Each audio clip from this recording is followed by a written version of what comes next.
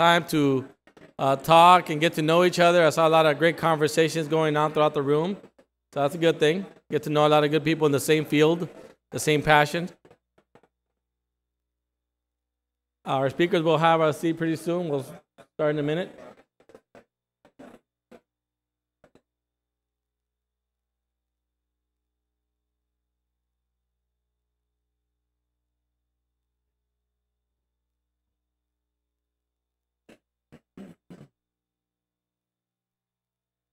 As we begin our third panel, this panel will be talking about charter schools versus traditional public schools. The panel will be led by three folks, Mrs. Erika Gonzalez, Mr. Seth Bramble, and Dr. Patricia Birch. Our first panel speaker is Dr. Patricia Birch, who is an associate professor for the USC Rossier School of Education. She was appointed to assistant professor in the Department of Education Policy Studies at the University of Wisconsin-Madison in the fall of 2003. Dr. Birch received her BA in English from Oberlin College in 1985 and her MA in Education from Harvard University in 1991, her MA in Sociology from Stanford University in 1998, and her PhD in Education from Stanford University in 2000. Please help me welcome Dr. Patricia Birch.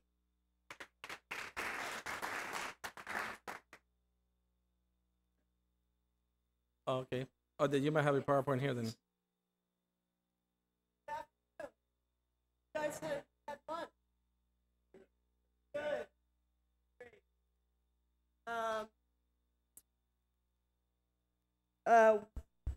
Glasses, yeah. What an honor to be at this very important event. And I heard that, I was sorry I couldn't be at this morning's sessions, but very interested in following up. I heard in the hallways there was some very interesting conversation going on. I know you want to get to the juice and the Q&A, so just tell me how to get to my PowerPoint and I'll get that.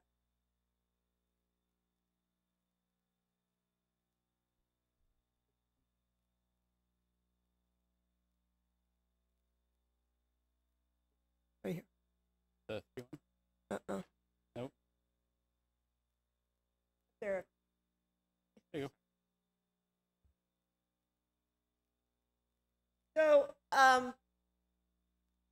just a few minutes ago, is it Seth who was talking to some of the co-panelists, and he said, "Are you the one who's going to be talking about the research, all that boring academic stuff, or something like that?" And paraphrase and yeah, so I'm going to try not to make it boring, but my charge here today was to put the issue of charter schools in its broader context before we hear about the real live issues happening on the ground from Seth and from Erika. One of the things that you should know about me, I'm a professor at the University of Southern California. I've been involved in education reform for lots and lots of years as a parent, as a policymaker, working for a school board, now as a researcher. The other thing you should know about me is that I had a birthday on Saturday, but don't ask how old I am.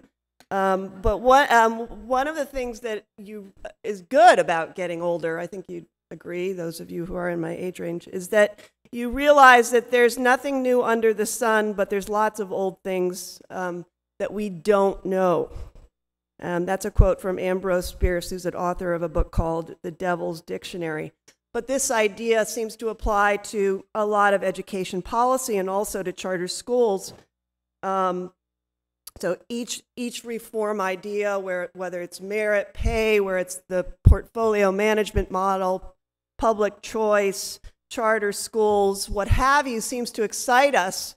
And we say, aha, I think this is the answer to reducing the achievement gap, and it may be. And I think we are crawling closer to some important answers in public education, not fast enough, of course. But I think that the way that we have to do that is in part on building on what we've learned and actually looking at the facts and the figures on what's happening. And that's what I'm going to try and do for the next few minutes around the charter schools model. some of, and again, this, I'm going to whip through quite a bit of this because I have a feeling that my indicator is whether you're looking at your BlackBerries, whether this is new or not, or your iPhones. But you should, it's important to know that the basic principle, of course, behind charter schools is that they are public schools, right? So this panel was titled Charter Schools versus Traditional Public Schools, and in some ways, do we want to set up that kind of dichotomy? Charter schools are public schools, exempt from many state and local regulations, no tuition paid with tax dollars, accountable. The idea here, when we think about outcomes, Seth, the idea is to introduce, in principle, to introduce competition to the traditional public schools and create innovation and efficiency. And so these two key principles of charter schools, autonomy in principle, more on autonomy than regular public schools to make decisions concerning organizational structure, curriculum, and in return, accountability for the academic achievement of school students and performance standards that are set. So let's just, again, just to look at this as a trend. Charter schools is not a new idea. It's been, mid-90s or so. It's definitely here and happening. If you look at this, this is a snapshot from, I think, the National Center for Education Statistics, more than doubled since 2000 in the number of charter schools. So they're with us. Now let's look at California in relationship to the other states. Again, the number of charter schools and the issues facing charter schools really vary a lot by state, but you'll see, again, this is data for 2009, 98 new charters, a total of 313, maybe 315,000 charter school students in 2009 and 10. About 1/3, a little less, a little more than the total number of charter school students nationwide. You can ask questions as you go, as you're compelled, or wait till the end. Big issue here is the issue of state caps. The number of charter school is based a lot on state law that could cap the number of charters available. Authorizers, which in California are LEAs and SEAs, in other states can be municipalities, universities, are still very important gatekeepers. They're responsible for making sure, whether first accepting the application, whether there's the finance and the capacity. And then the third big issue, of course, as we know, is the race to the top money. And a charter school issue is not a local issue, nor it's a national issue. So Obama and Arne Duncan have tied federal funding to charter schools and requested that states lift charter school caps as a condition of receiving federal funding. So certainly on the national plate. I forgot my watch. Am I doing okay? Okay. Seth's going to talk about unions. Right. All right. But what I'd like to do is just briefly highlight some of the flashpoints, but the live issues that we need to really pay attention to when we're thinking about this in California. Most charter school teachers are not unionized. What does that mean? Possibly longer school days, faster firing practices, more experiments with merit pay. Changes here, I think, that Erica will talk to. Yes, some teachers joining unions. The issue of autonomy. Can a charter school maintain autonomy if teachers are part of a union? Can it maintain autonomy if it's not a part of a union and run by, say, an educational management organization? The issue of capacity. We've got lots of mom and pops out there.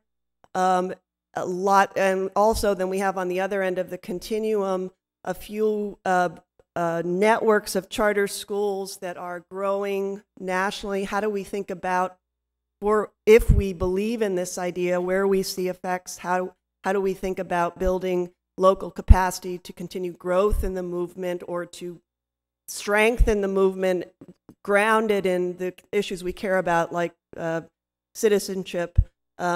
It's just some data here. Teachers in charter schools tend to be less experienced, more likely to have emergency credentials, and a turnover rate. Charter school governance, just so you know, these are organizations formed to manage charter schools, to sort of marry the benefits, if you will, of districts, similar schools, economies of scale, with the idea of an organization that's going to promote innovation and flexibility outside of the bureaucracy. Two kinds of governance organizations. Funding is a huge issue, you know this. So it's a huge issue for us right now in general.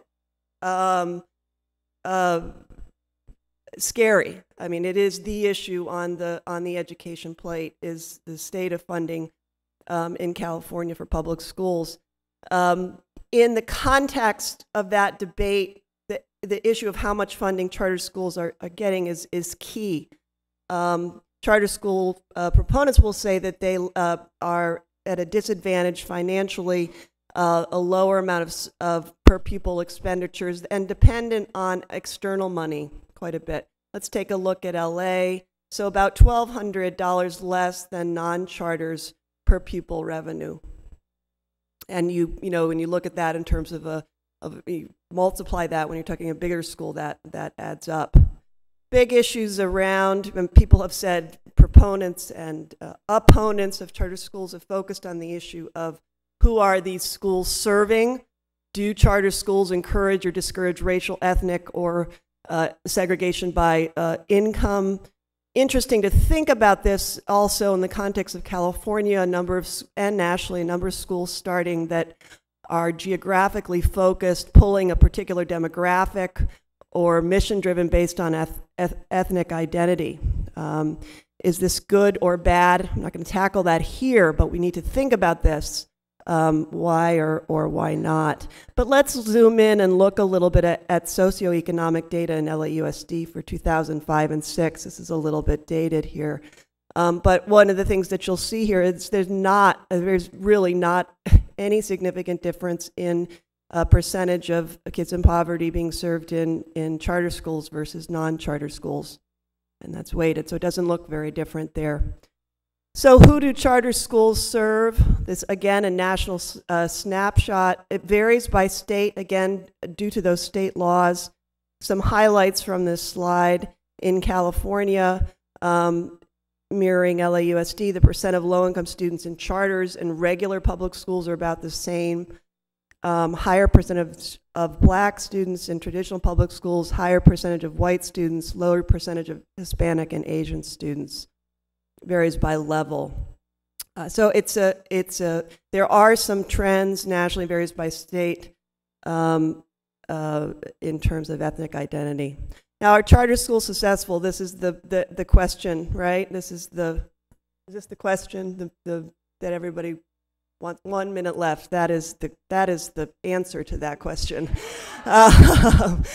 And this is important. So let me just. Are charter schools successful? What do you think? I'm just curious. You guys know, you're out there. I hate it when it's like yes and no, because it absolutely makes me doubt my decision to move into research and academia. But it's true. On average, they perform no better or worse than traditional public schools with respect to student achievement in math and ELA. And there is some evidence, again, flipping through this, there's some evidence that specific populations fare better in charter schools, low-income, previous low-performing students. There's some evidence that charter schools with specific characteristics perform better than others, and this is where the funders are flocking. Urban, high percent of low-income, low-achieving students. No evidence in the basic principle that I talked about earlier in the idea of charter schools, that seeing that the presence of charter schools is triggering changes in the rest of the school system, whatever we want from that. Lots of reasons why they haven't been successful or not, and we're not going to talk about those because we had a minute left. Back to Ambrose Bierce, nothing new under the sun, lots of things we don't know. Absolutely, charter schools are at a crossroads. We need to start seeing more evidence of effects, however one wants to define that, broadly or narrowly, at scale, and we need to address the funding issue if we're going to move forward with this reform. Otherwise, it should pass. And here's my contact information for other work that I'm doing in this area. Thank you.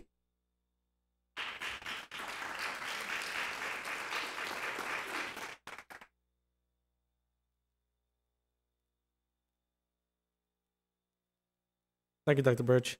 I would also now like to bring down Ms. Erica Gonzalez, who is the Director of Public Affairs and Community Partnerships with Green Dot Public Schools. She is responsible for Green Dot's education reform advocacy efforts, connecting students and families to needed community services and ensuring compliance with governing laws and regulations for charter schools. Ms. Gonzalez earned her BA in Political Science from the University of California at Berkeley and Master's of Public Policy from the Harvard Kennedy School of Government. Ms. Gonzalez.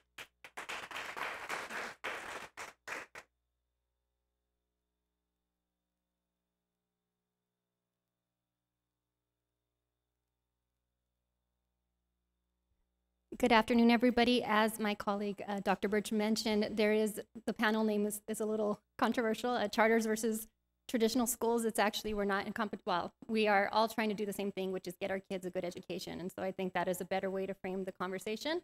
And I would like to start with just giving broader California details, and then I'll go specific into Green Dot, who we are and what we're trying to accomplish. So what is a charter school? Charter schools are public schools of choice. Parents choose to send their students to a charter school. We serve all students. They have open enrollment. They're tuition free, so they're free, just like a traditional public school. They usually tend to be managed by local educators, teachers, administrators, or on-site, normally from that community, or care deeply about the community that they're serving. They are also independent, so we are a 501c3. That means all our decisions are governed at the local level and through our larger governing board, and we have a strong influence and emphasis on parent involvement and participation. Just to get you a picture of what it looks like in California, California has, for 2010-2011, has about 912 charter schools, which is the largest concentration in the whole nation. Growth has been consistent over the past 10 years. Right now, what we're looking at is 86% of charters are new startups. So those are that are starting from a current grade and starting over, whereas conversions are existing schools that will want to convert to a charter. So those are teacher-led petitions. A lot of them are in partnership with their district. What the real telling picture here is what you can see is Los Angeles has the highest concentration. There's 273 charter schools total in LA, but 192 of them are found in LAUSD. And last year alone, 36 new charter schools opened up. And you can see similar patterns throughout the state, but again, the largest focus, where you see the kind of largest concentration in growth in charter schools is where communities or parents feel that their traditional school district is not serving their needs.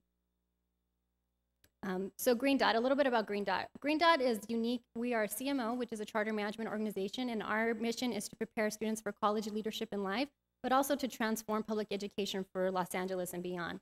What that means is that Green Dot performs kind of on the same public dollar, so we get the same per pupil funding, actually a little bit lower in California, and we are actually fully unionized, which makes us different from most charters. So we are represented by CTA, both our teachers and our classified staff.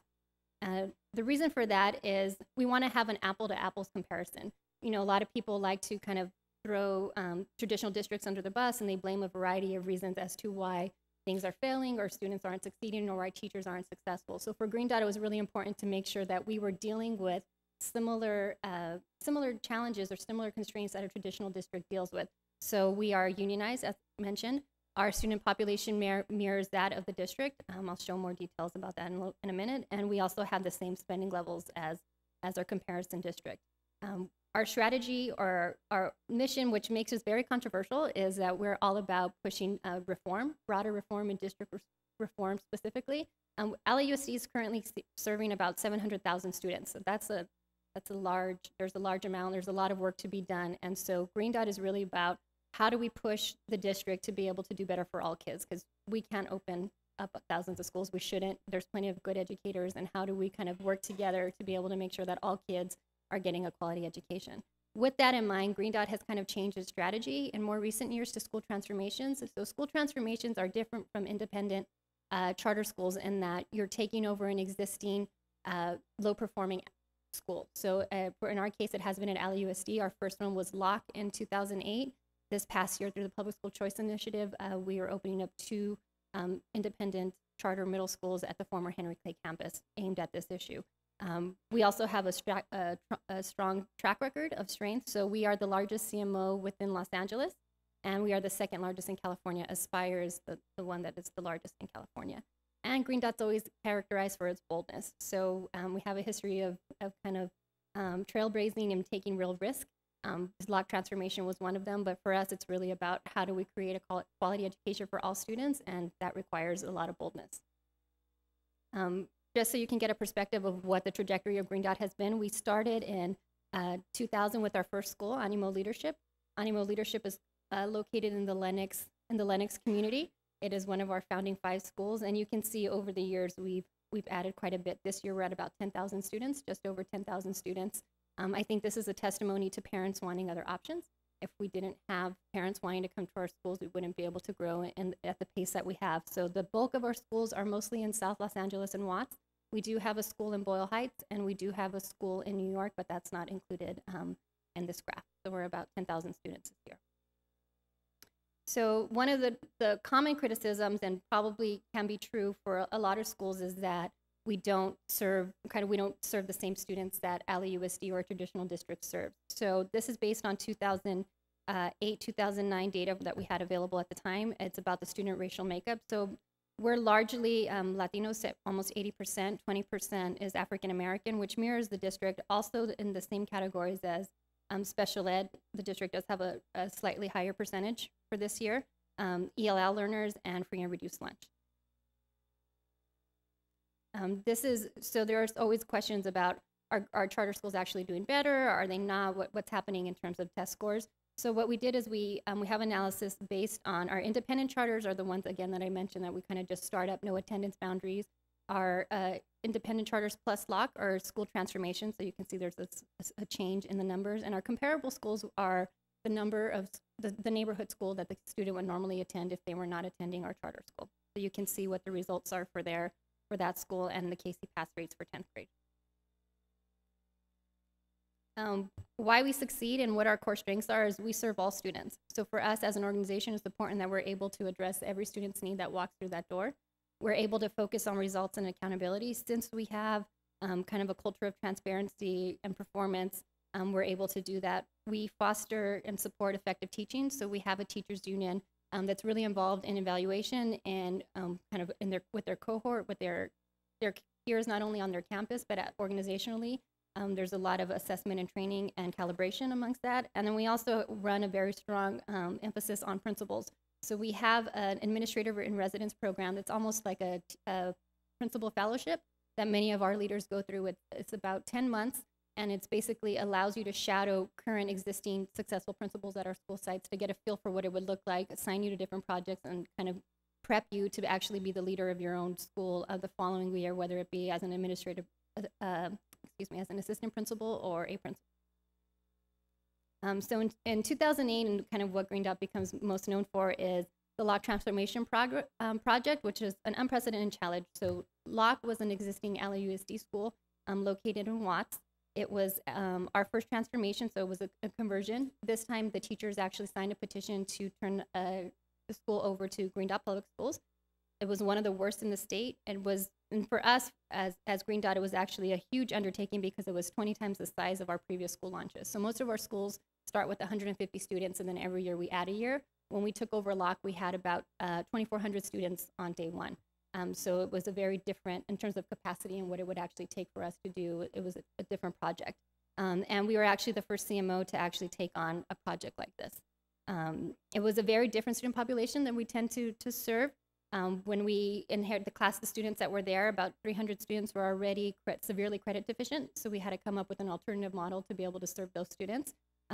We had about 300 students with a full range of special needs, so MRM classes, different autistic classes. We had to make sure that those were available. And then we had also a group of juvenile justice returnees every year. And kind of what we inherited there was that it wasn't a college-going culture. The students had a very different experience about what it was to be at school and what it meant to actually be educated. So we really had to deal with that. And there were some community challenges, people not knowing what Green Dot was, and a lot of misinformation about charters and what we were going to do there. So it was actually a big undertaking and something that we're proud that we did. I think I only have a minute left. So let me go quickly through this. The way we measure our turnarounds is through retention, rigor, and results. For us, one of the biggest things here is you can see as all the populations were declining in other neighborhood schools, locks actually started to increase once we started operating the campus, which was important for us. What you'll see is the first bar in each pair is where enrollment started on the first day of school and where it ended. So you can see how there's kind of a history. There's a lot of things that happen in the community. There's a lot of transiency, just the nature of the community, but there's a lot of people just kind of leaving. So we're very proud that we're able to not only start the year with more students, but retain a lot more students in the 4 years that we have been there. We also, you can look at the cohort retention. So if you look at Locke, when we took over, there were about 62% were retained after the first year, but by the time they graduated, there were only 24% of students were actually still enrolled in the school 4 years later. We're actually in our first class of full graduates, so we're still, it's decreasing, but we're definitely doing better than what it used to be. Rigor, so this is, in California, you can have an A through G degree, and then you have your other degree that kind of just lets you get by. We actually require our students to take an A through G curriculum, and this is just showing that the increase of students who have been able to do that. And there's time's up, okay. So final thoughts is just basically that we know that transformations are difficult, but it's very important for us to be able to kind of have that dialogue and to make sure that students and families have different options to be successful.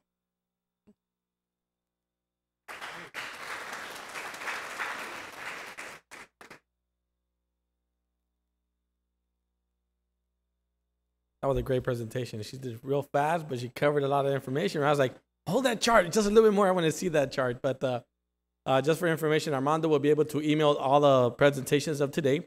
Make sure you drop your card and your email to him, and he'll send it out this week. And those of you who are watching, email Armando at State Assembly. Our next speaker is Mr. Seth Bram. Did I touch something here?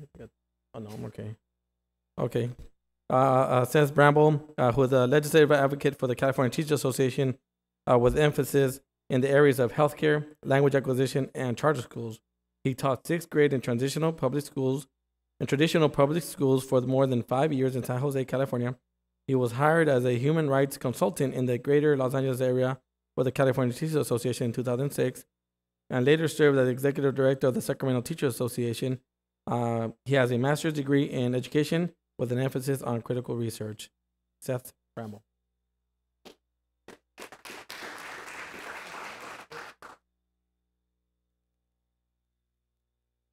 I didn't bring a snazzy PowerPoint. I actually love PowerPoint, and I like to make pictures move and entertain folks with PowerPoint. I just didn't today. I wanted to apologize on behalf of Dr. Birch, who had to leave a little bit early. So she won't be with us for the remainder of the panel. But I really wanted to thank the Latino Legislative Caucus Foundation for having this beautiful event, and also for reaching out to teachers to be such a central part of the conversation. I began my teaching career at Franklin McKinley Elementary School District in San Jose at McKinley Elementary School. Actually, I had one student who didn't speak Spanish at home. And what do I remember about that? It was a very different climate than we're in right now. That's just the reality. They were desperate for teachers. We've had now, tens of thousands of teacher layoffs for several years, and it's not the same climate. When I entered, I had an emergency permit, and they were hiring teachers with emergency permits to come into the schools. I came in December to a school for 3 months who didn't have a teacher, who had had substitutes for 3 months. And so when I came in, the kids were pretty angry. And I totally understand. I can't use some of the words that they called me even on day one in this forum, but they were angry, and I imagine their parents were too, from having to go through 3 months of a revolving door of substitutes.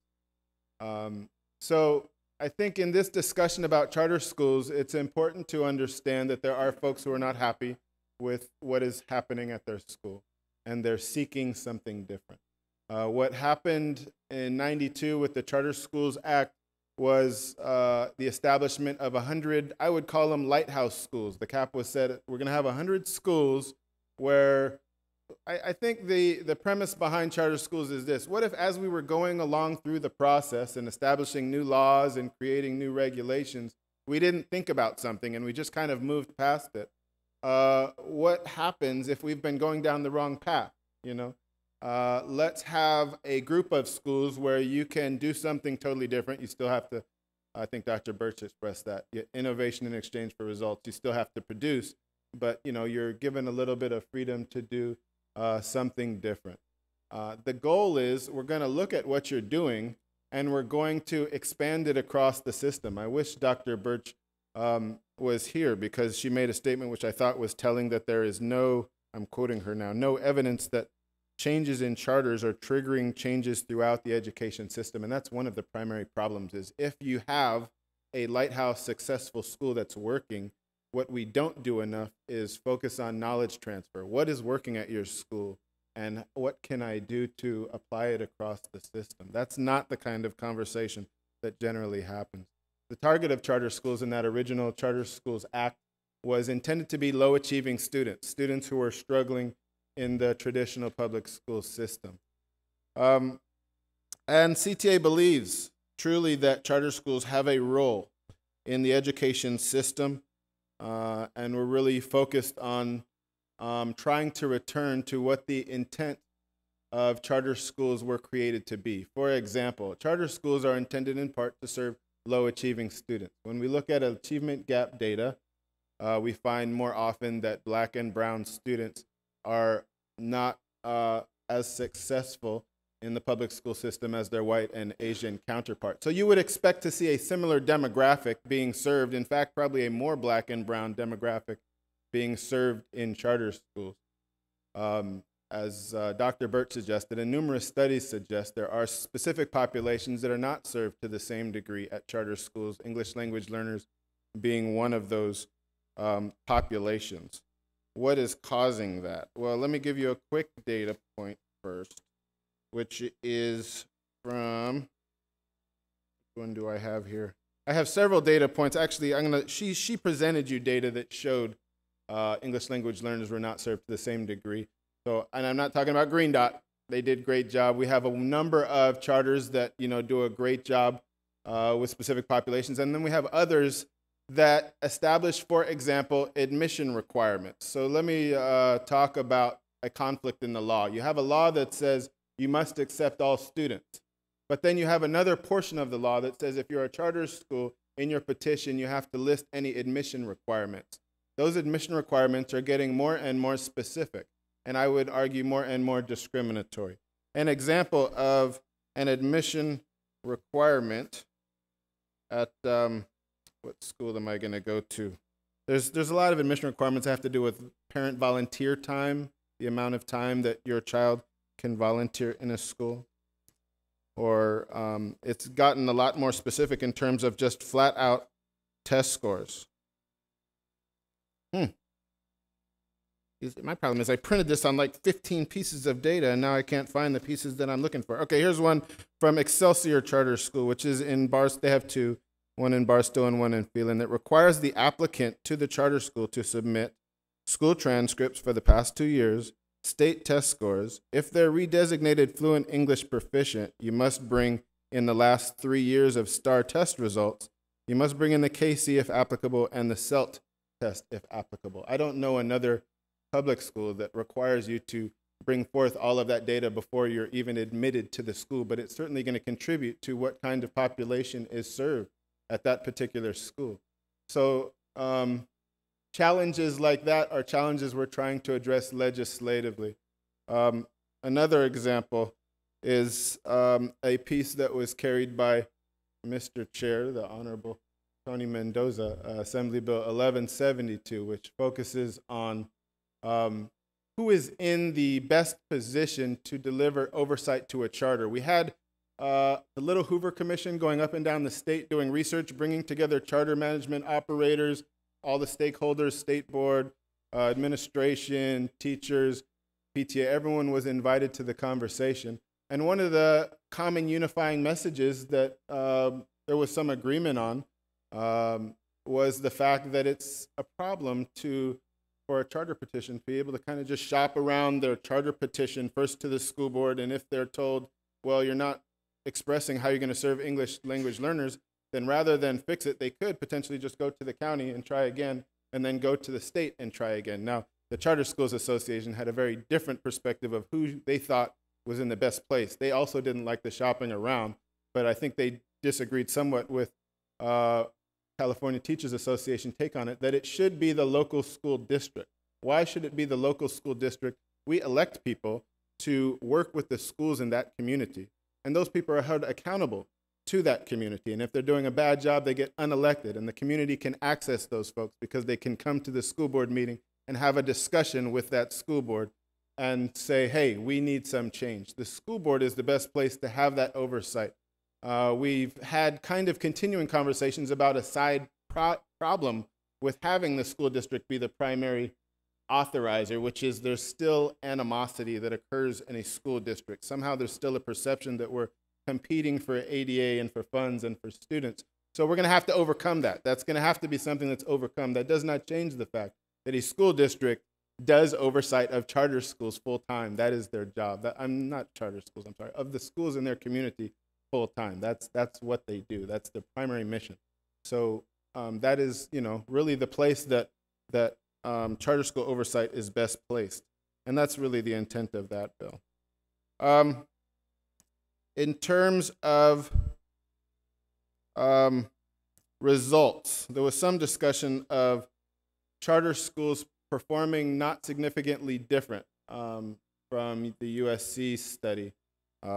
Interestingly, I wish you were still here because I read this study that was put out by USC, and it does make a statement within the study. This is a 2010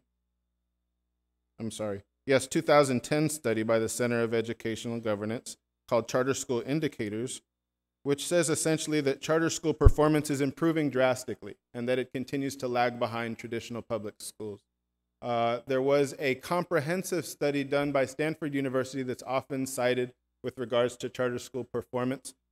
In 16 states, there was research done. It covered 70% of the nation's students that attend charter schools, and it looked at achievement primarily in those things that we measure, so math and language arts. It did not find a significant, and I'm speaking specifically to the Latino, Chicano, Mexicano population, it did not find a particular difference with regards to language scores at charter schools versus at traditional public schools. But it did find a very significant difference in math. It says essentially that charter schools have a negative and significant impact on Hispanic students in California when it comes to math instruction, and it feels to me like a relevant discussion to be having when we're talking about what kinds of things will best serve kids in our community.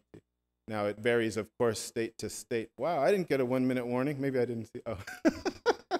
My time is up. Let me hit my conclusion.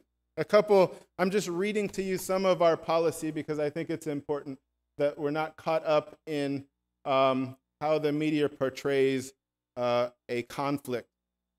Again, we have teachers who are members who work at charter schools, counselors, librarians, nurses who are working at charter schools, who are members of CTA. And so it's part of our core belief that, certainly they have a solid place charter schools have a solid place within our public school system. And so what are we fighting for? Let me take 1 second. Did I put these out of order? Okay. CTA believes charter schools shall be established only to improve student learning, increase learning opportunities for all pupils with special emphasis on expanding experiences for pupils who are identified as academically low achieving. CTA believes that charter schools encourage the use of different and innovative teaching methods, create new professional opportunities for educators, provide parents and pupils with expanded choices, and we fight to improve the teaching and learning conditions at all schools, whether they be traditional, public, at charter schools. We fight to ensure that the human dignity and civil rights of all children and youth are protected, and certainly we fight to secure a more just, equitable, and democratic society. Thank you so much for your time.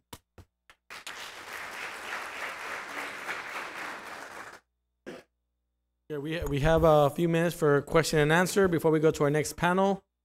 If you have any, just raise your hand. Okay. Okay. We don't have. Okay, we have one here, and we'll be. Saeed Ali, just a general comment. I think I had the good fortune to be there when the legislature discussed the creation of the charter. And it never went through as long as Senator Artoris was never elected. Senator Artoris' question was exactly what we have heard. He had predicted three things. One, the privatization of schools that primarily serve poor children, and within that population, a self-selection process, which would make it harder for the public schools to serve the rest. Secondly, privatization leading to the monetization of taxpayer dollars, which is increasingly occurring. So one of my son's good friends from Deloitte and Touche is the money man for Green Dot. He used to work before that in the financial sector on derivatives. This is a serious business now. And then the third issue he raised is the whole question of what is the purpose of a taxpayer-funded public school system?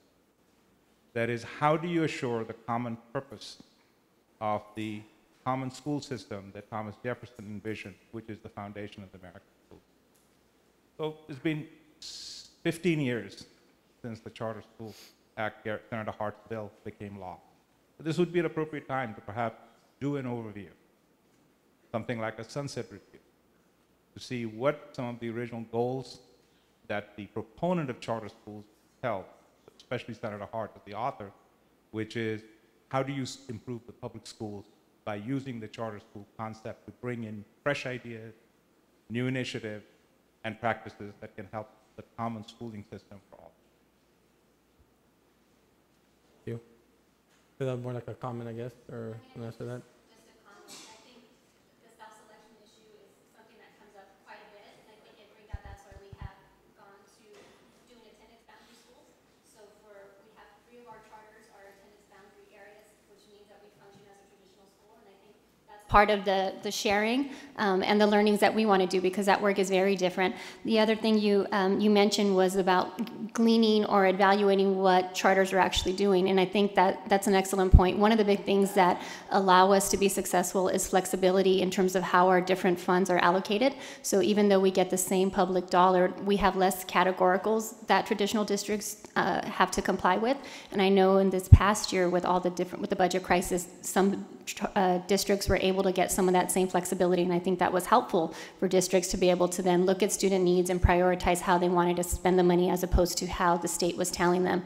So I think using charters in that way and seeing what kind of things we have in place that help us to be more flexible and successful, and how that translates into a more traditional public school system are things that both systems can benefit from.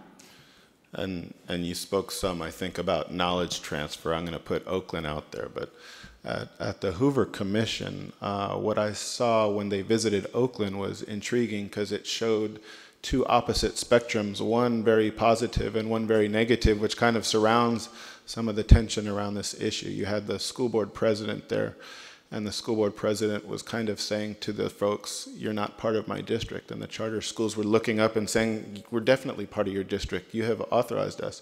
And then there was also the staff person who's responsible for working with charters within the district.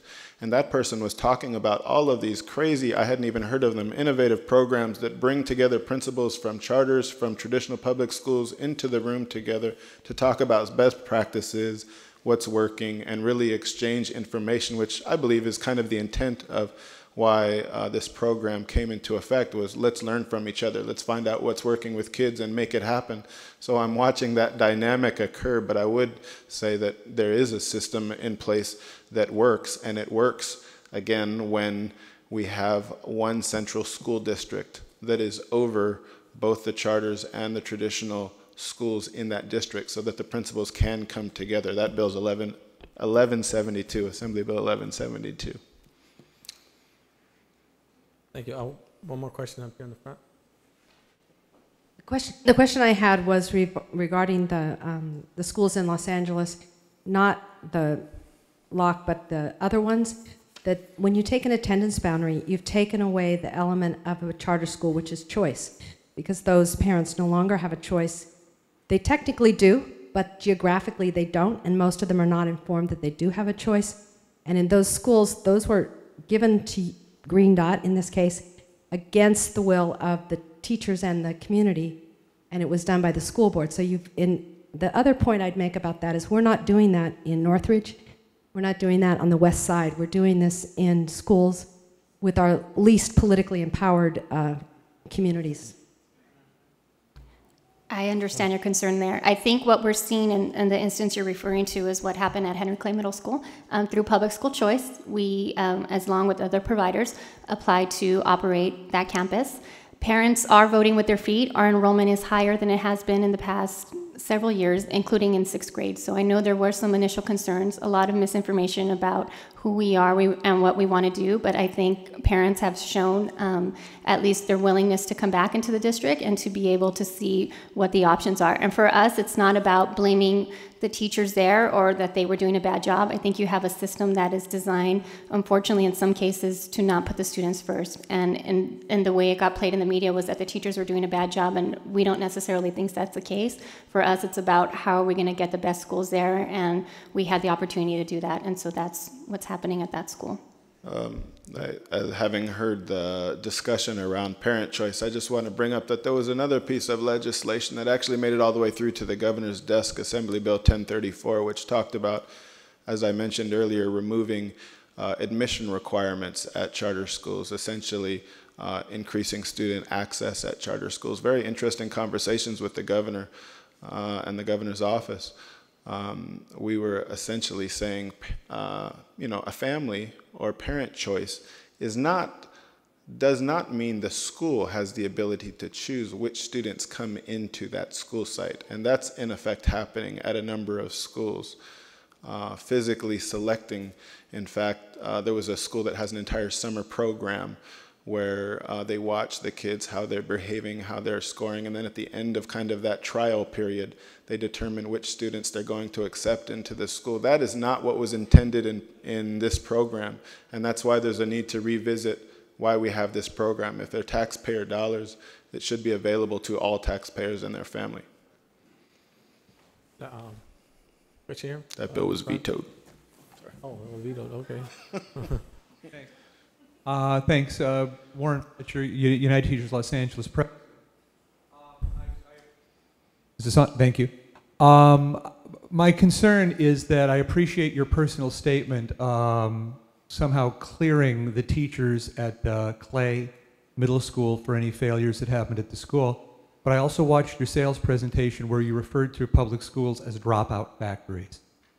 I have no interest in demonizing you or your intentions or the good work that your teachers do in your schools, and I would ask that you and your organization extend the same level of respect and just basic human dignity to people who teach in public schools every day.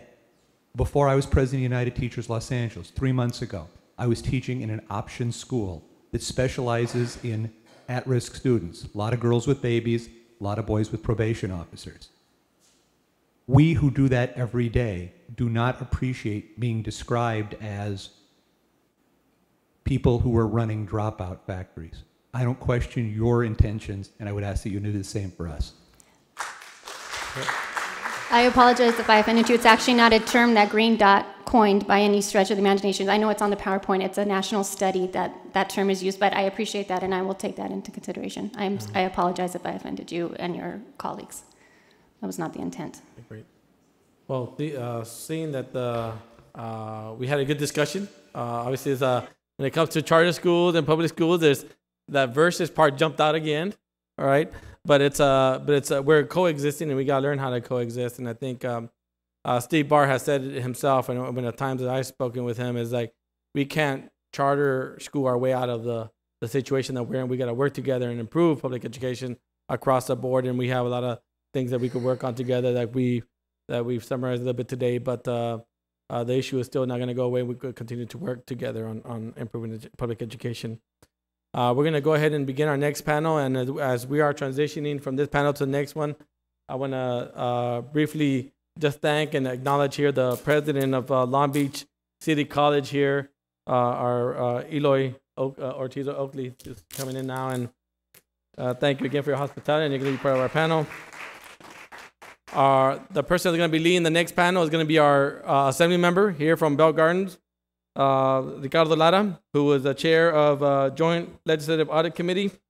He's a freshman member with a lot of experience when it comes to the state legislature, as he has worked with several members, understands the in and outs of the Capitol, and we're fortunate to have him here to lead the next panel. And please help me welcome our assembly member, Ricardo Lara.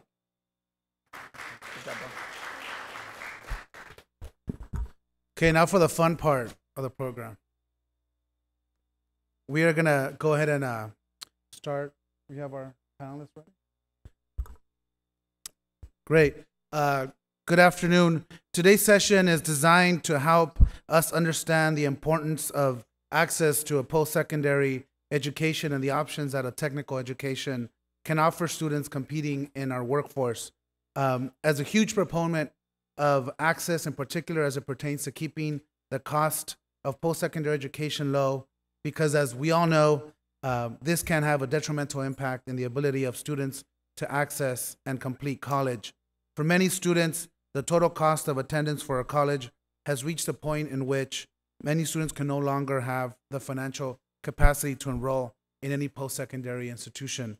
We also know that the economic downturn has disproportionately affected Latino families. Hardest hit by this crisis are those who can least afford college. To begin with, low-income families for whom the financial burden of education has increased the fastest. Even as access to college is becoming a greater challenge, opinion polls indicate that more and more Americans believe a college education is essential to a successful, productive life, and those as opposed to those without a degree. Since taking office, I have witnessed tuition grow exponentially to the point where college affordability can act as a deterrent for students who dream on pursuing a higher education. Planning for these things has also become more difficult for students who face mid-year fee hikes, often without any notice, as we've seen over the past couple of years. These effects of these extraordinary fee hikes may push students to drop out of school and make the choice not to go to school altogether. While we all know Latinos have seen the largest population growth in recent years, college attainment has not kept pace with this growth. In California, the gap is the largest, with 15% of Latino adults with a college degree versus 50% of their white counterparts. By the year 2050, it is estimated that the Latino population will account for 30% of our U.S. population. There's no doubt that Latino educational success will have a huge impact on the size and strength of our nation's workforce and economy. By 2018, it is estimated that 63% of all jobs will require a post-secondary degree. However, the daunting fact is, according to the National Conference of State Legislators, for the first time ever in our history as a country, the younger U.S. generation is less educated than the older generation. That is a very important fact to note, and one that we need to work to change. Unless we can address the issues making college access so challenging for our students, our entire state and country will be affected. Educational equity, attainment, and accessibility are the reasons why I serve in the Assembly today. I am honored to be here to discuss these important issues with all of you. And now it is my pleasure to introduce to you the first of our three speakers this afternoon. First, we're going to begin with our Superintendent, Eloy Ortiz Oakley, Superintendent, President of Long Beach, our Long Beach City College District. Mr. Ortiz is a superintendent, as we said. Before joining LBCC, he was the Vice President of College Services at Oxnard College and the former Assistant Vice President of Property and Casualty Division of Keenan and Associates. Superintendent, President, the mic is yours.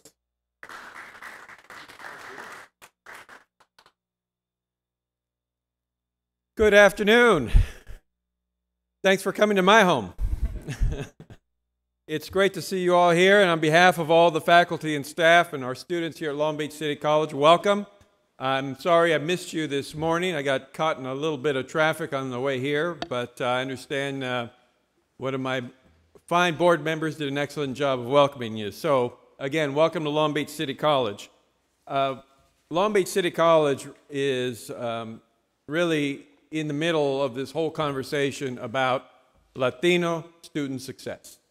This is what we're all about. Obviously not just about Latinos, but because Latinos are such a growing population here in Long Beach, and we see our workforce as becoming more and more Latino, we've really made an emphasis to ensure that our African American, Latino students, and all students of backgrounds that have been underrepresented in higher education, that we put a particular focus on this. So, briefly, because I could talk to you all afternoon, let me say a few words to begin with. We can no longer, in this state or in this country, continue to operate as we've been operating. Whatever ideas we had 40 years ago, whether it was the master plan or whether it was some grand ideas about how we're going to educate our citizens in California, has not worked.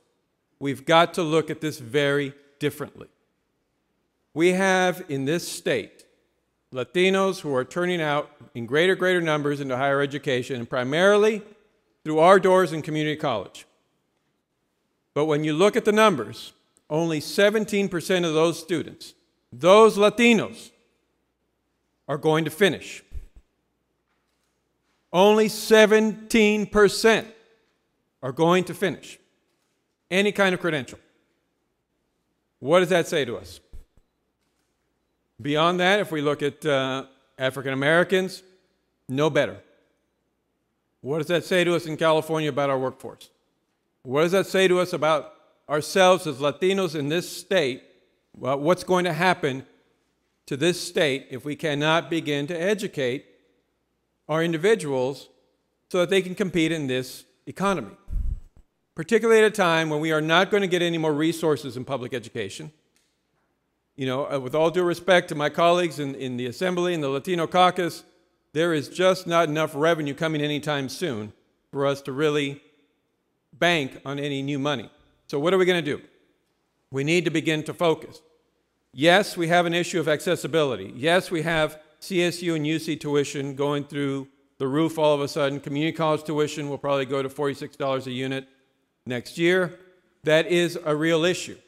We need to continue to work with the administration and continue to push for Pell Grant, for Pell accessibility. That is our greatest entry into higher education. I'm sure many of you saw the numbers lately, that the greatest surge in college going is in Latinos these days. Why? Because the administration has been successful at increasing Pell Grants. We need to continue doing that. But getting them access is not the only story. We educate about 2.7 million students in California community colleges. 2.7 million. But again, we can't get them out the other side. We've got to put a renewed emphasis on ensuring that students can finish. We've got to get them to finish. In this economy, they are not going to be able to compete. You all know that. I'm preaching to the choir. So what can we do about it? Here at Long Beach, we've got an emphasis on focusing on partnering with our K-12 district. We spent a lot of time working with Long Beach Unified, which is, you're familiar with Long Beach Unified. It's about the third largest unified school district in California, and it's one of the best known unified school districts for improving and closing the achievement gap in the country. Considered by McKinsey & Company one of the best urban school districts in the nation. But even there, we've got a long way to go. So we've been working hard with our partners, Cal State Long Beach and Long Beach Unified, to focus on what we call the Long Beach College Promise, to begin working early in K-12 to align what we do there with what we do here. And I know that's a simple statement to make, but we've got to begin to do that. And we've got to be deliberate about that. There are a number of efforts that we're engaged with. Everything from having every fourth grader visit Long Beach City College, which is about 6,000 of them, to educating parents, to continuing every year until they graduate from high school, to educate them about the importance of going to college and how to do it. We also create pathways for them, because we all know that not every student is going to transfer to a four-year university, but every student needs some sort of credential in order to compete. So we're constantly working on creating pathways for every single student, so that no matter where they're at in their point or what their educational goal is, they have a way to go. We're also looking at the way that we assess students. One of the greatest tragedies that we have in this state and this country is how we assess and place students. Here at Long Beach City College, and we're not unlike any other urban school community college district, over 90% of our students who assess below the pre-collegiate level. That means that they're going to be in some sort of remedial course in either English, math, or reading. And if you break down those numbers of that 90%, well, guess what color they are? They're black and they're Latino. And then if you continue to look at the numbers, students who begin in developmental education, it's single digits, the likelihood that they are going to succeed. So when you look at the transfer rates, the completion rates, you start to quickly figure out why we're in this boat, because so many of our students are in remedial education. So how do they get there?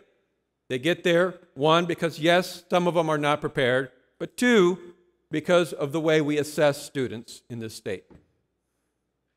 We have 112 colleges in the California Community College System, and right now, each 112 colleges has their own way of assessing students. We've got to begin to change that. We also have to begin to change the way that we assess students. We need to work more closely with the high schools, more closely with the K-12 districts, to understand what's happening in the K-12 and to evaluate how to place them in community college. That's one of the projects that we're currently working on. We're working with our K-12 partner, Long Beach Unified, to create capstone courses in English and math in the senior year of high school. Because if you think about it, unless your student in high school is on a CSU or UC pathway, they're probably wasting their senior year, because they only need 2 years of math to graduate from high school. So unless they're on CSU or UC track, they're probably not taking any math in their senior year. But if you look at what kills students, it's exactly that. If they can't finish college-level algebra, they go nowhere. Nowhere. So we need to begin to work with our K-12 partners, and I know the Common Core is beginning to creep up through our K-12 system, and that will help. But we need to be more deliberate in working with our high schools to ensure that we're aligning expectations and are aligning our curriculum. We'd love to talk to you about what we're doing in the Long Beach College Promise, but I know we don't have that much time. So let me also talk about what else is going on as a system. Up on the screen, you have the website for the California Community College Chancellor's Office. Due to Senate Bill 1143 last year, Senator Carol Liu, the community colleges were required to convene a task force on student success. They are just now completing their work and have issued their draft recommendations on how to improve outcomes for students. One of the main priorities is to close the achievement gaps we have in community colleges. And they've issued a list of recommendations that are now out for public review.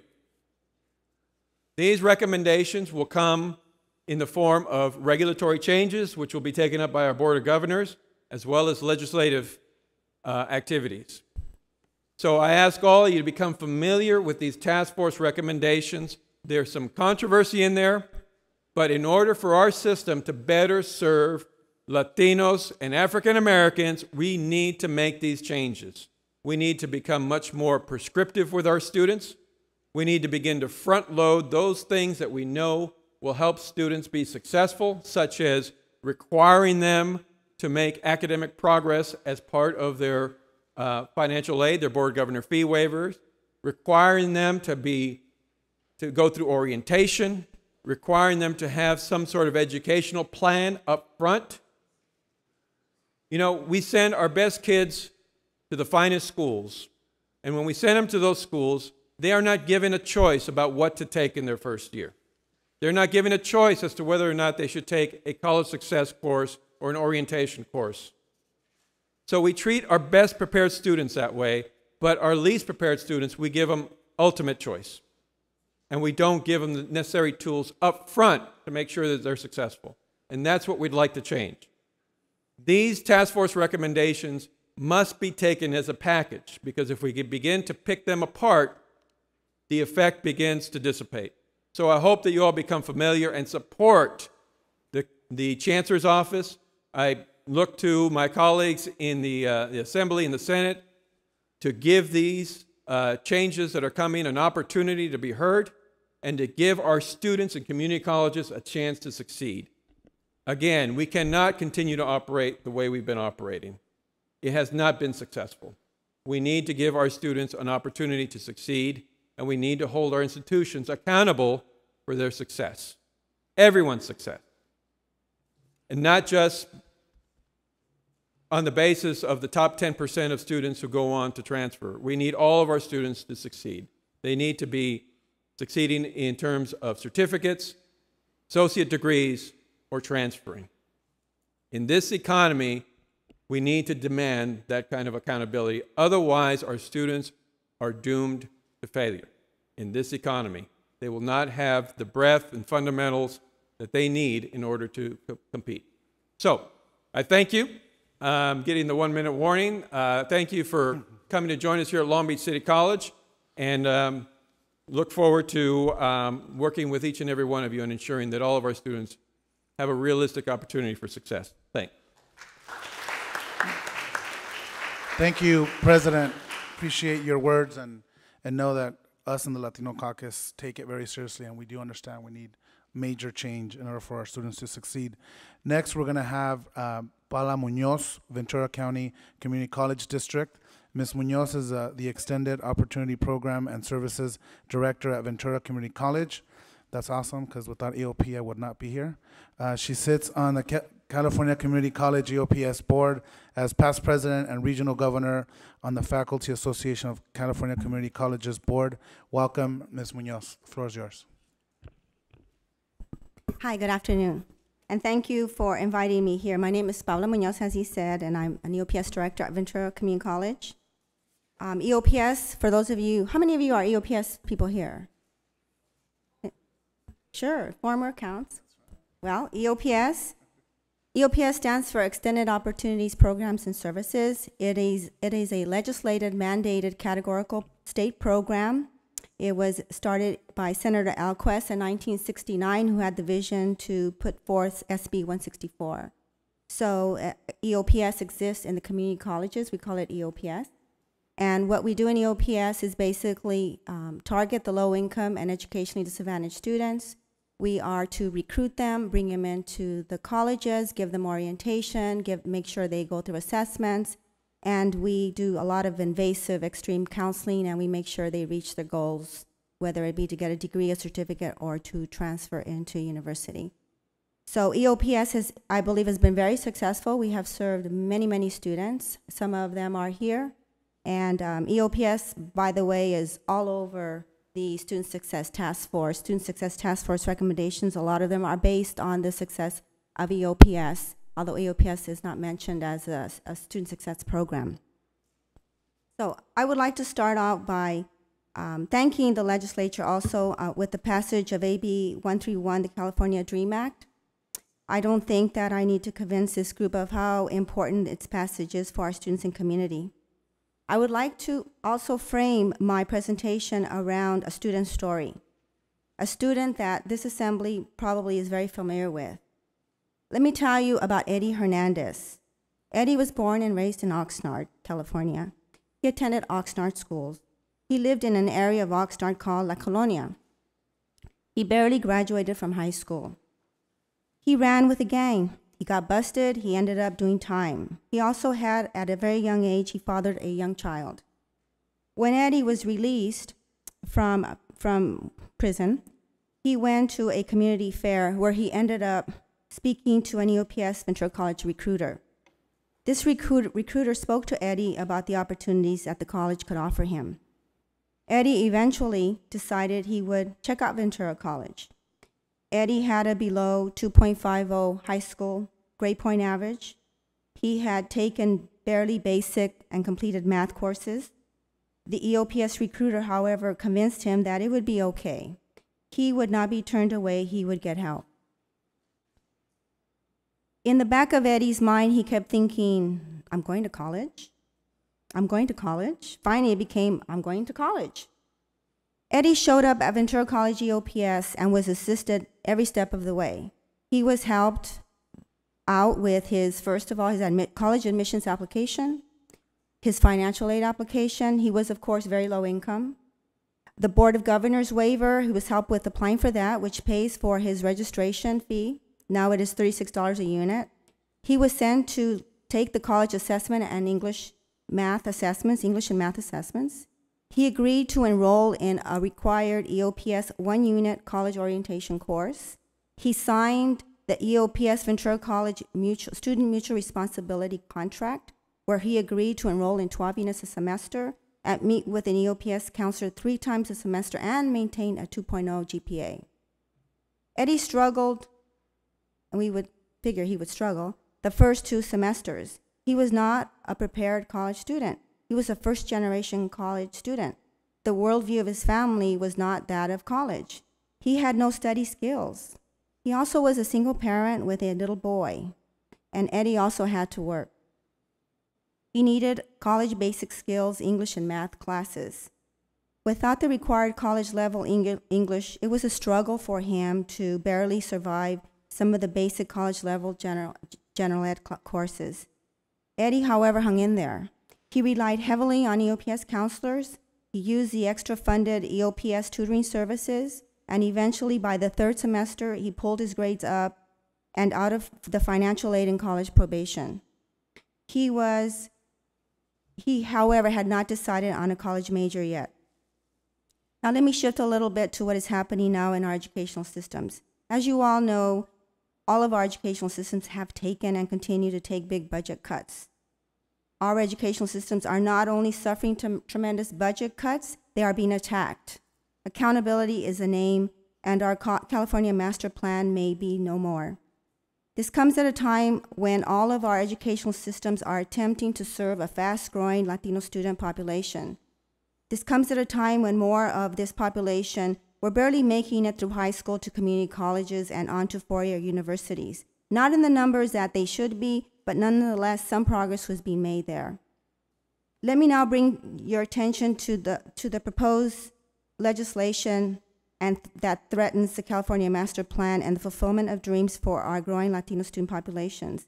It is SB 1143, the Lieu bill that was spoken about just a little bit ago. It originally proposed to change the way community colleges were funded. It proposed that community colleges be funded on a performance-based basis. It would have penalized community colleges $480 million if the colleges did not have a 100% completion rate.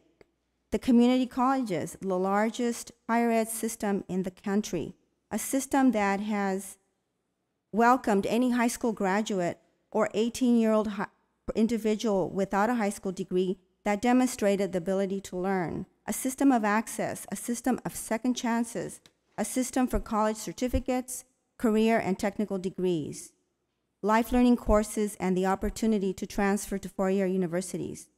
Out of this proposal, SB 1143, was born a California Community Colleges Student Success Task Force, which you just heard about a little bit ago. After meeting for about a year, this task force now is making recommendations for changes to the community college systems. There are many recommendations. The ones that I am most concerned with are the following. 1, that the enrollment priority for continuing students will be lost if the students are placed for 2 consecutive terms on academic probation, which is a GPA below 2.0 after attempting 12 or more units, or progress probation, failure to successfully complete at least 50% of their classes. 2, that low-income students who receive the Board of Governors fee waiver, a waiver for college registration fees of $36 a unit, will be required to meet institutional satisfactory progress to be eligible for the fee waiver renewal. My concern about these 2 recommendations is that there are already academic policies in place that are not as harsh, that deal with students that are not successful in courses. The Student Success Task Force claims that this last recommendation will result in a cost savings of $89 million, that these savings would be reallocated within the community college system and used to reinvest in the student support and retention activities identified in the Student Success Plan. The cost savings would disenfranchise more than 200,000 students. This would allow students that do not need Board of Governors waivers to continue in college. These savings would be on the backs of the poor. They would be on the backs of many of our students. Another recommendation is to fold into one block grant the college categoricals, which they call flexibility, to put into one pot where each college can decide what is best to fund at their own campuses. This is problematic because these categoricals, which are legislated for good reason, they are mandated to exist because the system cannot be trusted to do what it's supposed to do. The last recommendation is perhaps to move basic skills in the community colleges to adult ed. The task force was based on legislation that community colleges have too much money. We have been working on a shoestring.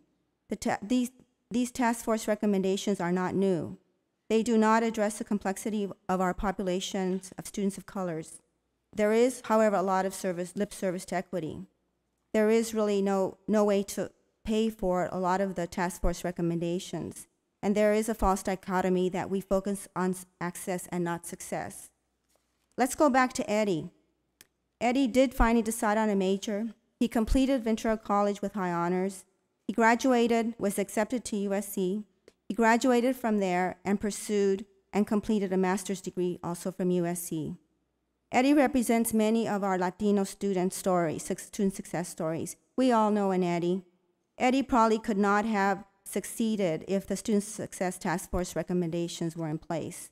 He would have lost the BOG waiver and would not have been able to secure the classes he needed because he also would lose enrollment priority.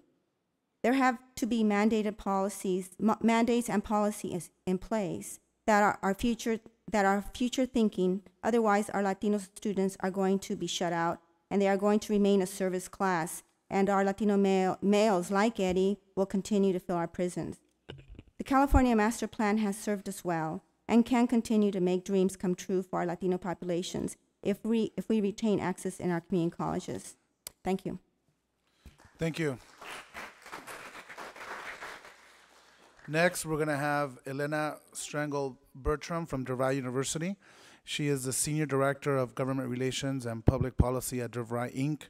Prior to joining DeVry, can't even speak, she served as the Assistant Director of State Relations for the Texas Higher Education Coordinating Board. She also formerly worked as the Legislative Director for Texas Representative Trey Martinez Fisher and as Chief of Staff to the late Texas State Representative Irma Rangel. Welcome.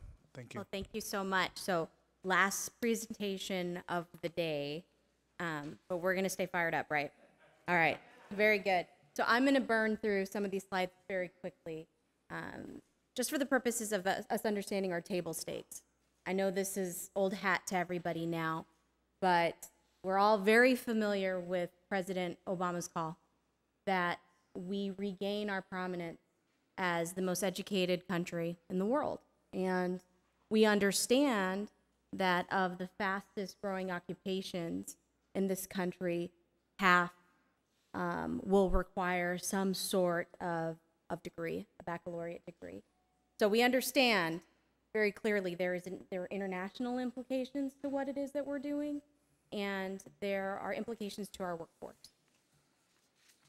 So let's look at the paint by numbers here, knowing that this means we've got to increase our degree attainment rate by 20%, which is no small feat. That this means 10 million additional Americans ages 25 to 34 to get an associate or baccalaureate degree. That's 8 million beyond just projected growth. That 3.7 million of those college graduates have to come from a high school pool of graduates. So more students, more Latinos in particular, more people of color graduating from high school and college. And 6.3 million adult learners that go to college. We often forget about adult learners in conversation. So I want to make sure that we speak to their needs.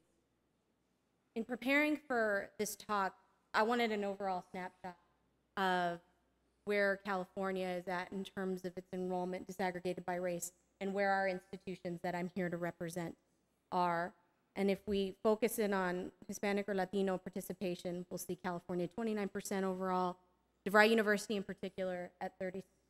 So obviously we have a significant Latino population at our school, our Carrington College, California, right at 25%.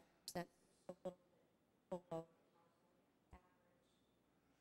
I also thought it was worth looking at our fastest growing occupations. This isn't an all-inclusive list, but you know, we understand, we see some themes here. We see healthcare professions being a growing occupation, technology, business technology, and education, of course, and the allied health field.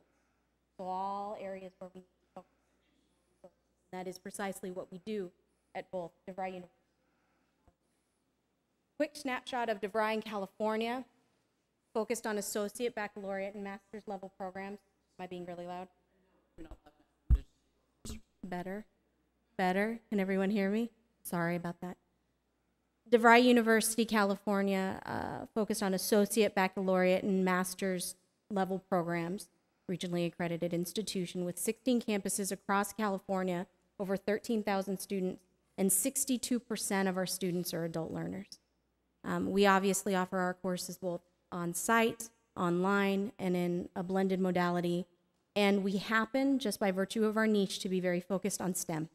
So in particular, the technology area, we have electrical engineering technology, computer information systems, all the ones you see there. And according to Diverse Issues in Higher Education, fourth largest California baccalaureate producer in engineering technology and engineering related fields, sixth largest California baccalaureate producer of computer information sciences and support services.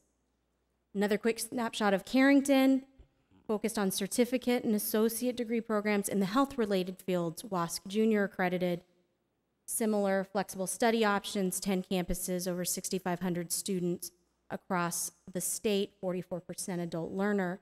Programs, again, focused on the allied health area, sixth largest California associate degree producer of Latinos in practical nursing, vocational nursing, etc.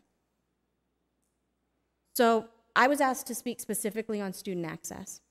And when I think about access and think about our mission at our institutions, I can speak to what we've kind of always done. We happen to serve a significant proportion of minority students. And we found that the way we do that most successfully is to leverage technology and different learning modalities. So that means bringing education to students in a way that in the past hadn't been afforded to students. So on-site, online, blended learning again, and meeting students precisely where they're at.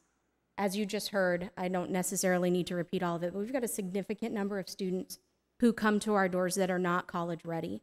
And so what we've chosen to do at DeVry is offer foundations or skills development coursework to students at no cost to that student, that's focused on math and English in particular, to get them at a place where they are comfortable with college level work, to afford them the opportunity to work with a tutor to get to a place where they're comfortable with college level work, and then move them on through their program. We also fundamentally believe in easing transfer. There's a lot of artificial boundaries that exist in a student college experience. And I know a lot of us know about this, where I took a math 101 class in Austin and then wanted to transfer it, I'll pick on myself, to the University of Texas. And there was a fight sometime in doing that. So if we could think about ways of streamlining this process and eliminating those hurdles towards matriculation for our students. It's just a completely unnecessary hurdle.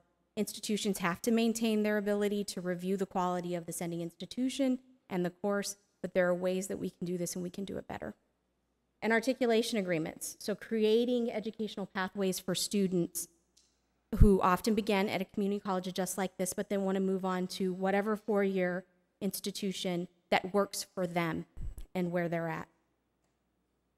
So how we support our students at DeVry. We have a student central model, which sounds a lot like what I just heard my esteemed panelists talk about, where each student has a student success coach and a student finance consultant that is devoted to them. And it is a team approach where a student is essentially encompassed by these services. And we ensure that that student stays on that pathway to complete their program requirements, and they are informed consumers when it comes to their student financial aid package. So what a student success coach does, this coach reviews the student's portfolio. So when they come into the door and enroll at DeVry, what do you want to do? How do you want to do it? How are we going to do this together? Make sure that the student is making appropriate academic progress, is enrolled in all the right courses. They monitor their attendance, meaning if you are a student at DeVry University and you do not show up for class, somebody is going to call you because we take this service quite seriously. The student success coach also monitors their grades or any other sort of red flags to see what they can do in terms of intrusive advising to help address the student's needs.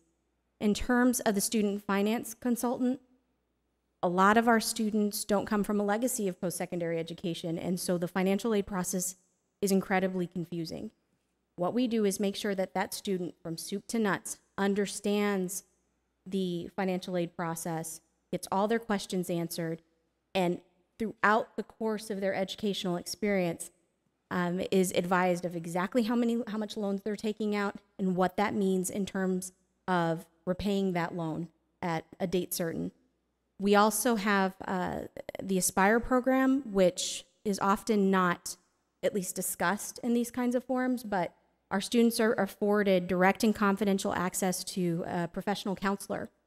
You know, our students often work. They come to us as single parents or from different kind of family situations, familial situations, and need some support, and we afford that to them in a way that is very confidential and mindful of where they're at.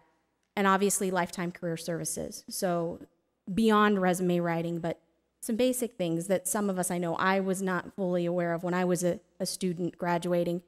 How do you present yourself at an interview? What do you wear to an interview? How do you conduct yourself as a professional individual, period? So we offer that, again, lifetime. So I know I have about 30 seconds left, but there were some other things that I really felt merited discussion here. And this was, you know, we had the whole presentation on inputs, but again, looking at outputs and kind of what we call measuring what matters through two pillars of metrics of accountability and standards of best practice. So some of the things that we think merit consideration from a public policy standpoint are measure how we enable students to learn. Did our students learn? Are they graduating on time? Are they gainfully employed? Are they passing their licensure rates on at the appropriate level that they should? Are they paying their loans back? And then standards of best practice. So robust disclosure. Are we telling them exactly how much their program costs? Exactly what their employment forecast looks like? Are they aware of what their loan debt's going to be? Annual compliance training. So making sure that all of our people across our organization are fluent in what the language that our students speak and communicate that to them, cross their T's, dot their I's, and audits, meaning inspect what you expect. So this is just sort of a nutshell of what we do. Appreciate the opportunity to speak to you today. Hope we have a good conversation. Thank you.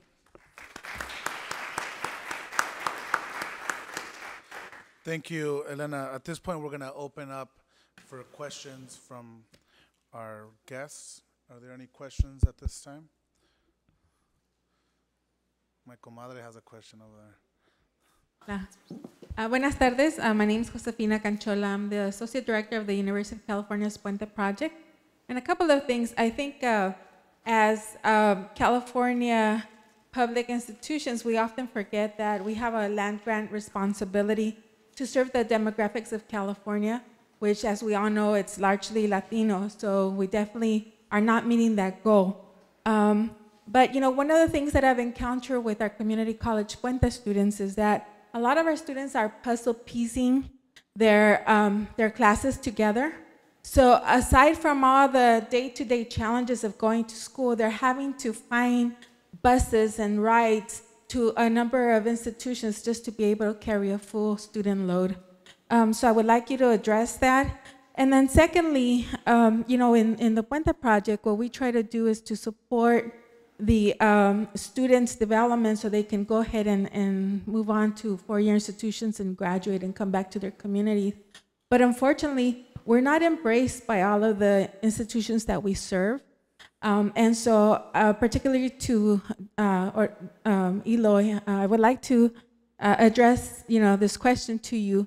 How do we, as an organization, get to work with administrators that would be more open to the support that we're providing to meet the same goals as the community colleges, which is to transfer students and graduate them?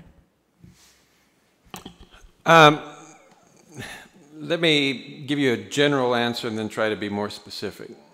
First of all, you know, I think our Puente programs, the UC Puente program, Community College Puente program, are all wonderful programs. But if we're going to truly serve Latinos, we need to quit thinking in terms of Puente programs and think in terms of the entire population of Latino students and take what we've learned from Puente, from EOPS, and scale it up so that all of our students are served in that regard. Now, we do need to do a better job of serving those students in the way we schedule their classes, because you're right, many of them, whether they be on financial aid or working, are trying to cobble together courses and not getting the courses they need to become UC eligible. We need to look at scheduling very differently. We need to be able to front load courses for these students up front in their first year, and really in some cases not give them much of a choice, because we know what courses they're going to need to transfer. How can you do a better job of connecting with community colleges? Well, I think the UC system in general has to do a better job of connecting with community colleges, because you know, we all have our issues with the numbers that we're, particularly numbers of students of color that are getting into the UC system. But I think if we look at the models such as the one we have now with the CSU system, SB 1440, and the transfer associate's degree pathways, if we can begin to create similar transfer pathways with the UC system, we will serve many more Latino students, because that's what we're really targeting, is those students who need clear pathways into the UC system. We're beginning to create them with the CSU. We need to do the same thing with the UC system. Any other questions?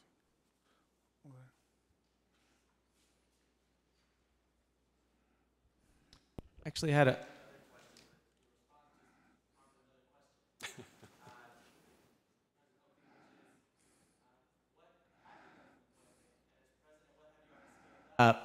and should we hold off before saying we shouldn't focus on those programs anymore because now we need to scale up until we actually, I think what the UTLA president said, until we actually calibrate.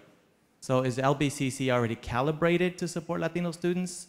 Or can we do that simultaneously? Because I'm concerned that programs like AMESA, like Puente, like EOPS, which have been at the forefront of these services, providing some access, now somewhat get abandoned because we do need to scale up. But how do we calibrate ourselves first?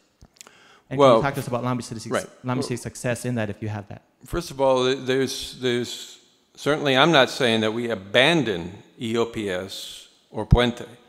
But we can't pat ourselves in the back because we have a Puente or EOPS program.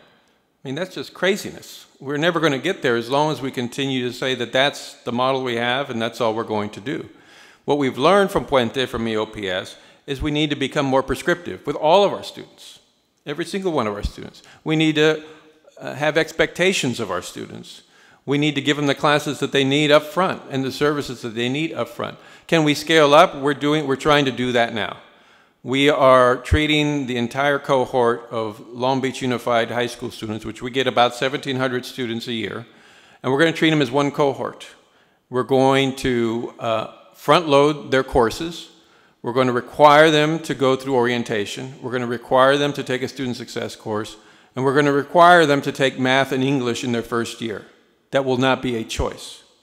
that will impact all the students, regardless of whether they're African American, Latino, or whatever. But that's what we've learned from programs like EOPS and Puente. Certainly there's a counseling aspect that we still need to continue to work on, because there are not now, nor will there be in the future, enough counselors to scale up in the way that we do for EOPS. But we need to look at advising in a different format. We need to begin working in the high schools to begin building educational plans in their first year, so that at least when they hit the door, they have a plan in place. So certainly here at Long Beach, no one's talking about abandoning. We're really talking about using the expertise and what we've learned in EOPS and begin to build scalable models, and we're going to be implementing that with our cohort from Long Beach Unified first. Any other questions? Right in the back.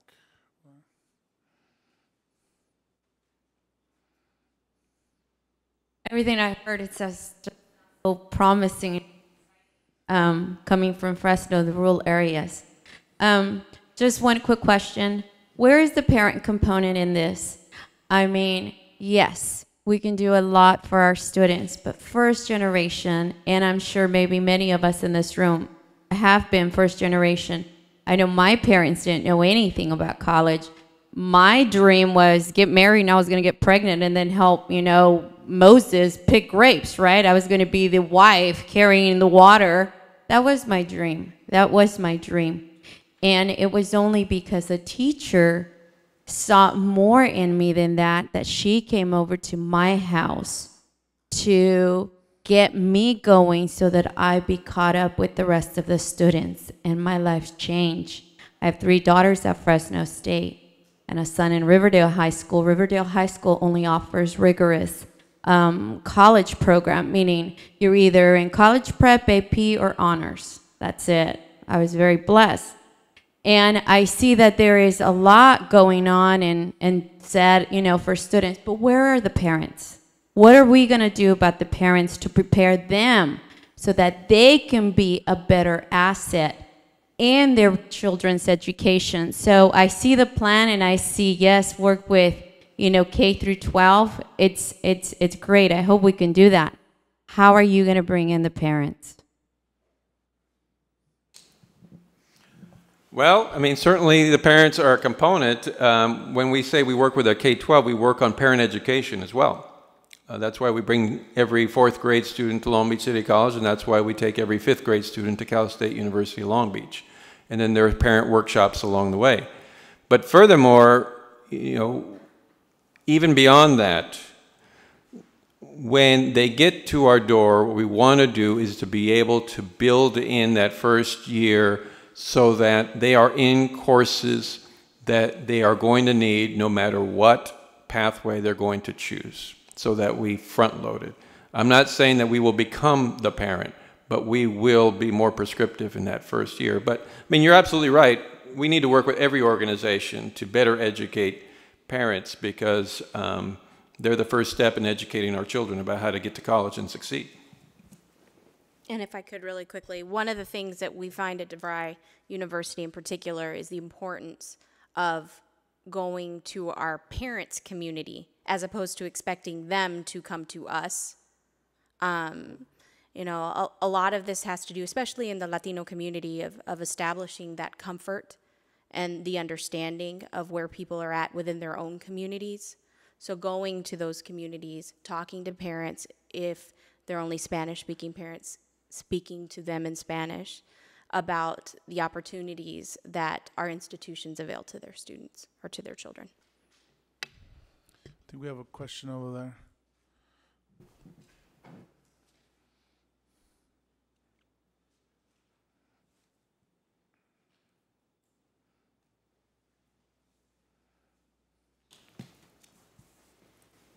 Sorry about the lot.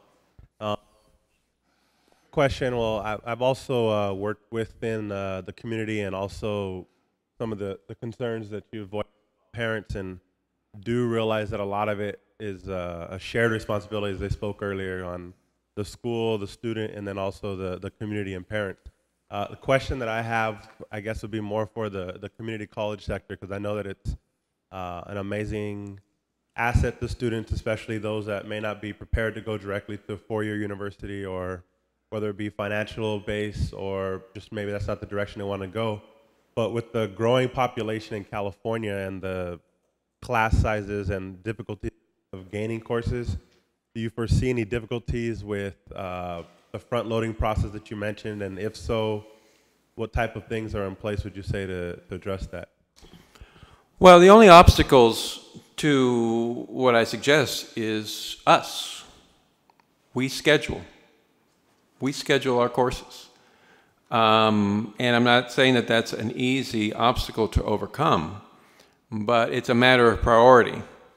In my mind, it's a matter of priority. What are we going to prioritize? We need to prioritize the student schedule first and begin to work our schedule around that. And that takes a little bit of time, but I think once that becomes a priority, then everything flows from that.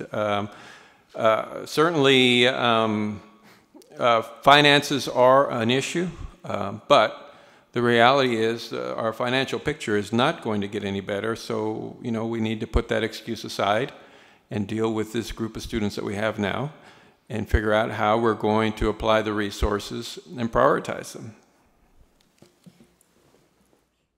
Are there any other questions for our panel?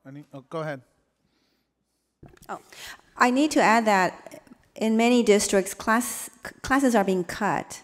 So it's really, really difficult now for students to access classes. So that's happening across the state, as you all know. So I don't know where it's going to end, but that scheduling is become a real issue for students. And some districts are looking at maybe offering maybe the auto program at one college, and students live in the extreme other side of the county and they can't get to that auto program. So there are some decisions that are being made across the state that are going to really negatively impact students. I think we have one question out here in the back, but before we continue, I had a question for folks in the audience as well. In Sacramento, every year during the budget season, there's a fight to keep the academic preparation programs like EOP, EOPS, Puente, you name them. Now, a challenge we have as members of the legislature, we know they work. Trust me, the majority of the Latinos that are in the legislature all came through one of those programs. So the tough thing for us to fight back with is data. And how do we track the students that have gone through these programs that we know work and track their success rate? So when we're dealing with the administration, we show them raw data of the success rates of these programs. And that's just open for everyone. Unfortunately, the Chancellor's Office has not done a really good job of getting that data. For EOPS, for example, they compare apples to oranges. So what we're going to have to do, because we've come across that where we're asked to present data, and some of the conservative legislators have said, well, you're not doing that well because data shows that you're not that successful. And we know we are. So we're, as an EOPS association, a professional organization, we're going to have to get our own researchers together to do our own research because it's not happening through the Chancellor's Office. Well, and I would add, certainly I agree that EOPS students are doing better than the general population. But what I would say is it isn't a question of protecting the funding for those academic preparation programs. The question is holding colleges responsible for making sure all of their students are academically prepared and then tying the funding to that. I mean, we tie the funding for EOPS and other categorical programs, but we need to hold our colleges responsible otherwise and accountable. Otherwise, we only have success in an EOPS program and we forget about the 90-something% of the rest of the students.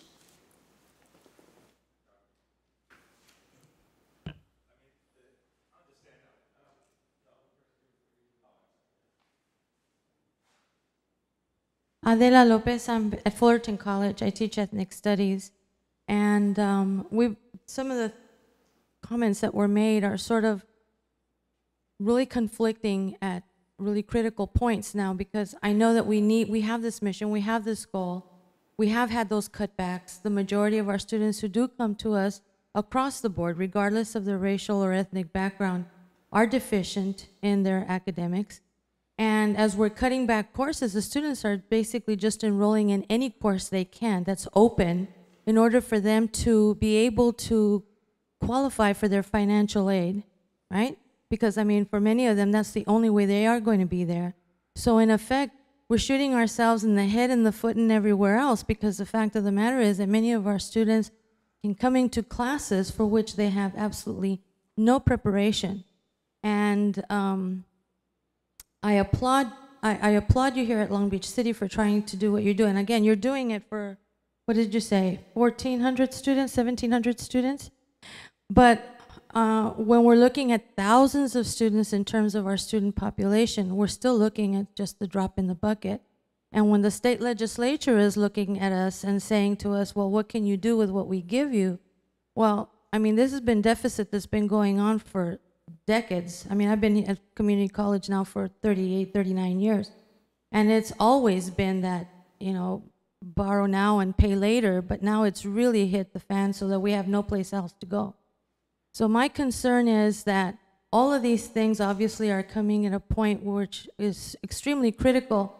But on our campus, I know that we've been hearing among some of the discussion the fact that students who would be needing to enroll in courses that go one grade level below, you know, freshman level in English, in math, for example, should be referred to School of Continuing Ed.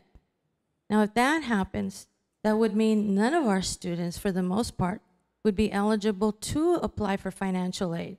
Because even if they weren't deficient, let's say in math, but if they were deficient in English and had to go to School of Continuing Ed, when you're taking School of Continuing Ed courses, it doesn't make you eligible for financial aid. Well, I can't speak to what's happening in North Orange County Community College District, and certainly there's been talk about cutting off apportionment for 2 levels, below 2 levels below, and that is certainly a controversial issue that I think needs a lot of discussion, because you can't have that discussion without talking about whether or not we're going to finance adult education in the state. But at some point, we need to be clear on what the legislature, what the state expects from community colleges. Are we expected to just keep the door open for everyone, or are we expected to educate and prepare a workforce? And I'm not saying that those two are necessarily in conflict, but we need to begin to prioritize what we are going to deliver. And so, you know, when we're talking about a cohort of 1,700 students, we plan to roll it out for all of our students. But we've got to begin in one place, and that's with our Long Beach Unified High School seniors. But I can look at any campus of the 112, and I guarantee you there's a lot of courses that we're offering that we don't need to offer. We're going to have one last question, I believe. Say, okay, great. Well, thank you to our panelists. It's been a pleasure serving as your moderator.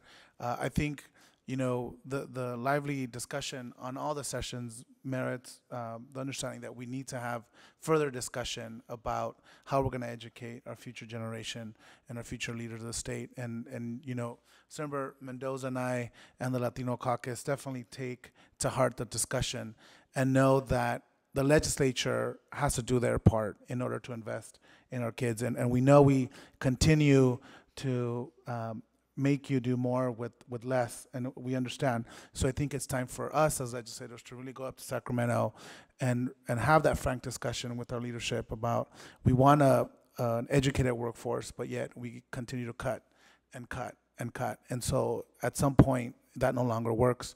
Also, just leave you with this, there's a ongoing discussion on the master plan for higher education and the need to start planning, you know, much more quickly in time frames of 5 to 3 years, because technology has forced us. We can no longer create a master plan that's going to, you know, talk about the next 50 years. We really got to work on the immediacy now and think of maybe in spurts of 5 years, given the technology that we have. So thank you. I appreciate the discussion and serving as your moderator. Gracias.